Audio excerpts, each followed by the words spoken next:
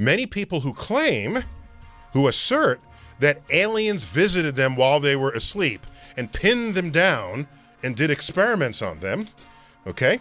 These are people who are prone to sleep paralysis. Because sleep paralysis, you can't move, and you kind of wake up, but not quite. Right. And this could still be a dream state going on. So you think you're awake, so you think this is really happening to you. Right. And your brain is a powerful force of awareness of whether it's true or not. It doesn't matter in an objective sense if it's true in your head. So I know about it because of people's claims of things that have happened in the night.